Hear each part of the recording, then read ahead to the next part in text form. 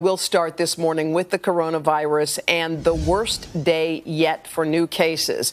The World Health Organization reported 106,000 on Tuesday alone.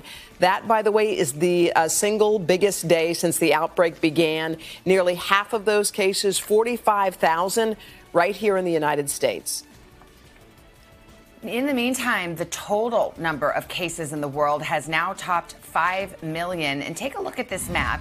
It shows just how wide it is. It is on every continent now, except Antarctica. And the CDC has updated its guidance on the virus, saying it is not easily spread from surfaces or objects like packages or groceries. They say it mainly spreads through person-to-person contact. We're going to talk to Dr. Torres about that in just a moment, but let's start off with NBC's Sam Brock. Hey, Sam, good morning. Hoda, Savannah, good morning. It is high school graduation season right now. Students at Coral Gables High School were expecting to graduate in just a couple days. Instead, though, it's going to be a virtual ceremony on June the 9th. From graduations to church services, states right now lifting their ban on large gatherings as a battle is currently brewing between the CDC and the federal government over guidelines. Overnight, a senior administration official confirms to NBC News that guidance for reopening houses of worship has been put on hold after a battle between the Centers for Disease Control and Prevention and the White House. The senior administration official telling NBC News that sometimes the CDC's recommendations can be overly bureaucratic, so we're doing our best to rein in the CDC and empower states to make their own decisions. The back and forth coming amid news a churchgoer in Butte County, California recently tested positive for coronavirus, potentially exposing 180 worshipers, renewing warnings on large social gatherings, and highlighting a growing struggle between the CDC and the White House over reopening guidelines.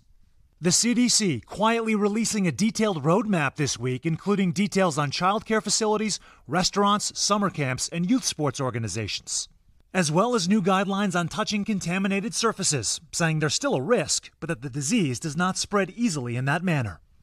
You are now graduates of Thompson High School. As for graduations, scenes of pomp and strange circumstances across Alabama. Wyatt William Francis, where Wednesday night, 400 seniors in Hoover collected their diplomas at an 11,000-seat stadium. There are a lot of safety concerns, but I'm trying to stay as safe as I can, even in the midst of the issue. Where students were given 4 tickets each and all attendees told, no mask, no entry. Tonight, 650 more students will graduate in person at the same venue, though not without some protest. Push it back a couple months. Can you hold a graduation with social distancing safely?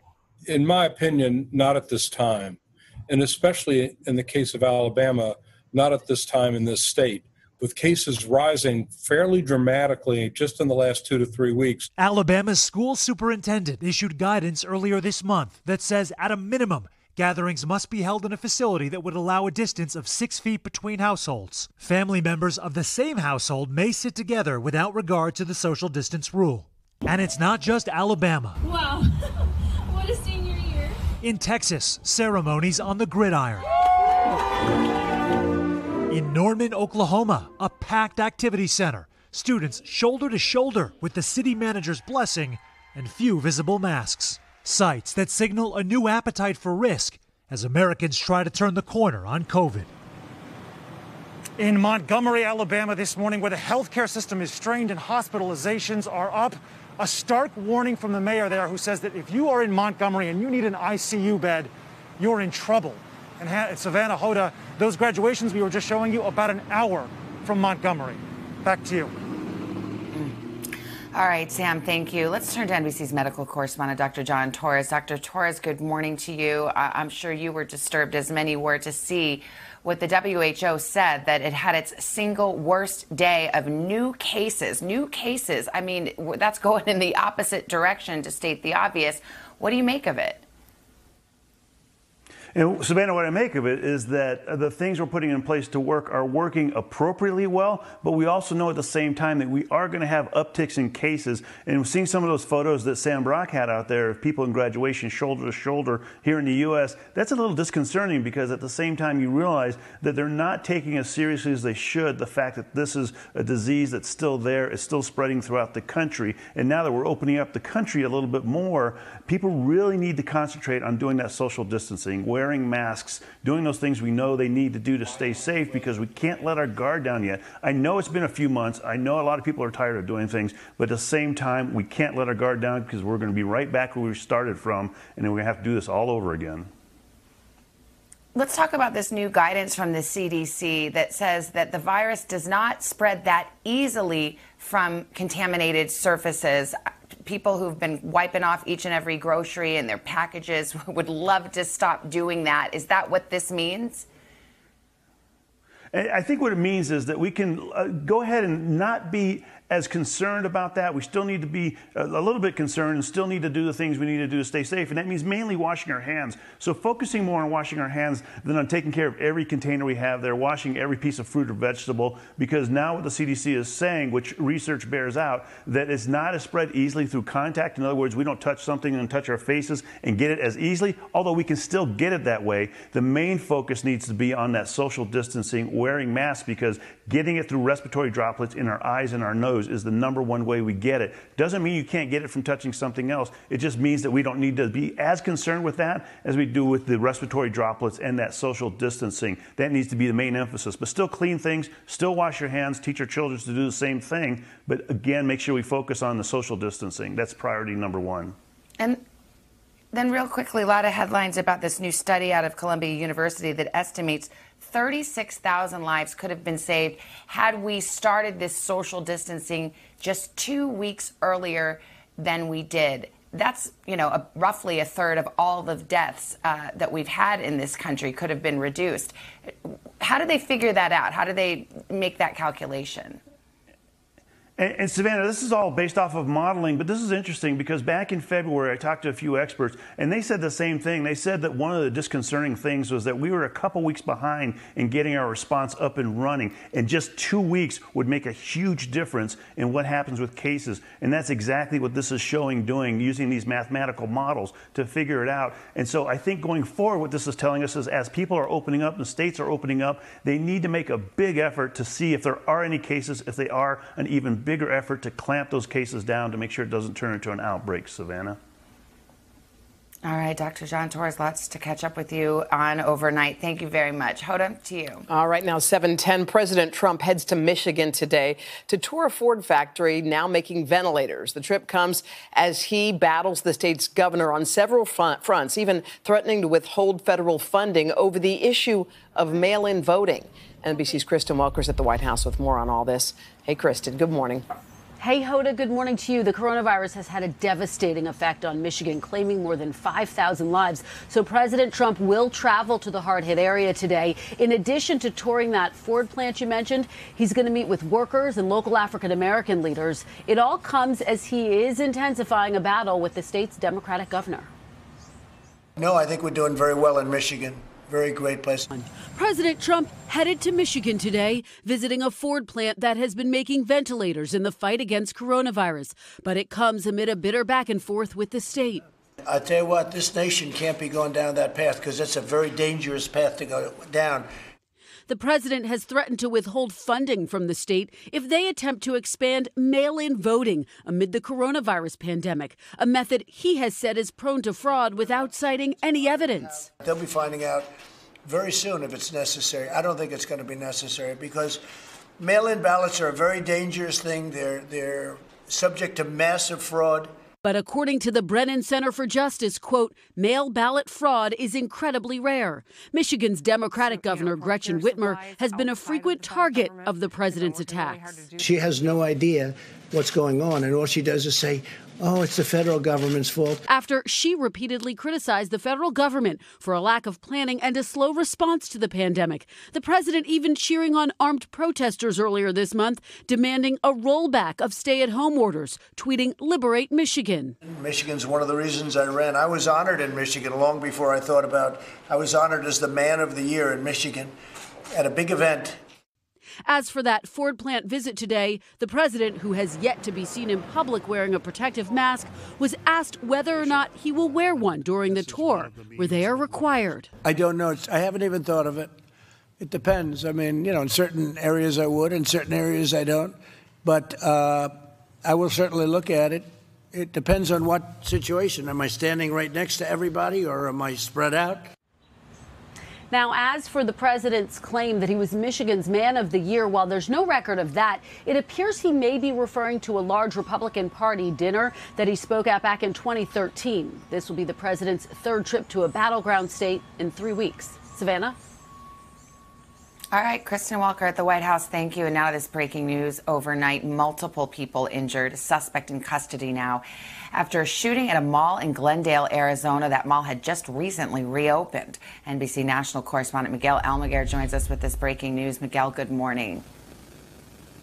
Savannah, good morning. This was just a terrifying incident as it was all unfolding. Hospital officials tell us one person is suffering critical injuries. 2 other people have non-life-threatening injuries. Police believe the shooter may have actually recorded this incident. He is now in custody. Overnight panic during a pandemic after a lone gunman opened fire in a shopping area in Glendale, Arizona, about 15 miles from Phoenix. Just as the country takes steps to slowly reopen, police say shots rang out around 7:25 p.m. in the Westgate Entertainment District, a large complex of shops and restaurants. It was probably the scariest moment of my life. I dropped everything, told people, I was like, come on, we have to go inside. Arizona State Senator Martin Quezada posting on Twitter that he was in the area at the time of the shooting, writing, "I saw 2 victims with my own eyes. I saw the shooter." Once police arrived, the shooting had already ended. We were able to locate that suspect in the Westgate area. Our officers challenged that suspect and were able to safely take that person into custody. Authorities would not identify the suspect and say they do not have a motive or the type of weapon used, but say they believe he was the only one involved in the shooting. Officials now asking residents to shelter in place after the chaotic incident, just as many people are striving to get back to their normal lives. The shelter in place, again, is still in place, not because we believe that there is an active threat, but we need to systematically and efficiently check those businesses to ensure if we have any additional victims or witnesses. The state of Arizona, like so many other states, had just eased stay-at-home restrictions. Police say the shooting could have been so much worse. As for that alleged incident of the gunman who had recorded the incident, police say they are still reviewing that piece of evidence. Savannah? All right, I'll take that, Miguel. Thank you so much. And now to the other breaking news of the morning, that historic flooding emergency in Michigan. Officials are warning it could last for days, and an investigation has now been launched into the failures of 2 dams that forced 10,000 people to evacuate. NBC's Kathy Park is in Midland, Michigan. Hey, Kath, good morning.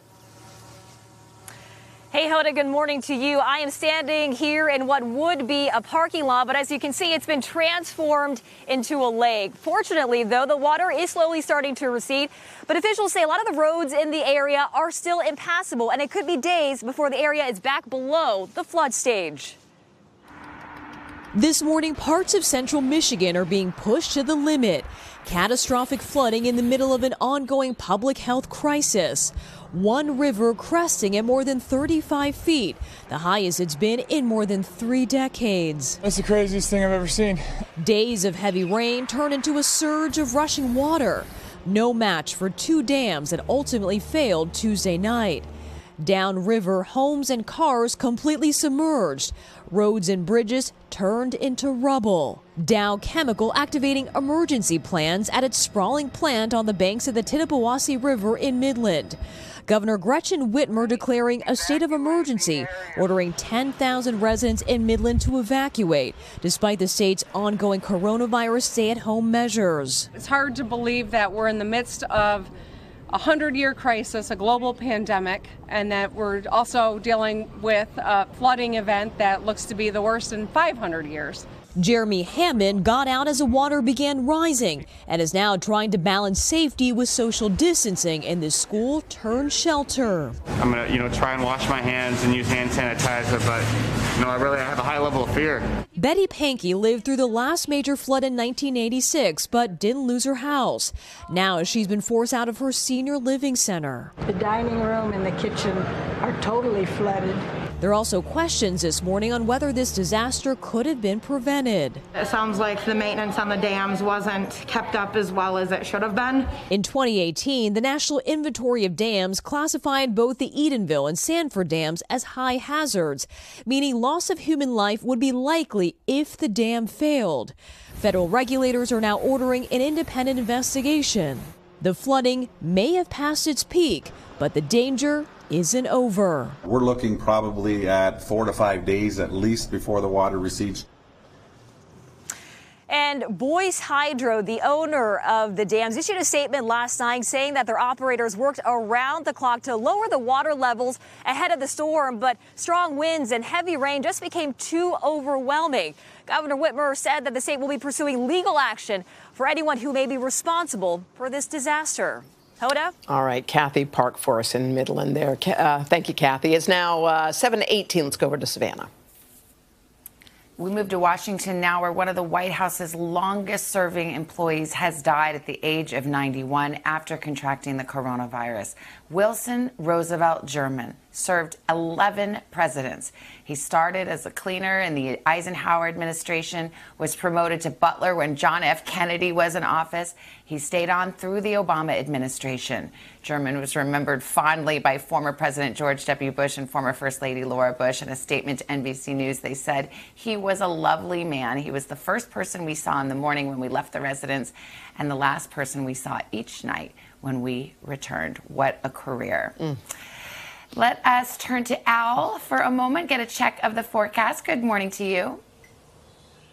Good morning, guys. We've got sunshine here in the Northeast, but big changes coming down to our friends down south. In fact, we are looking at 13 million people under flood watches and warnings. And in fact, as we put the radar into motion, you'll see we've got heavy rain now training up from the Atlantic into the Appalachians and the mid-Atlantic states. Heavy rain today, risk of flash floods and landslides into this evening. Tomorrow, this low slowly moves to the north. A lot of swollen waterways from Ohio to South Carolina, I should say.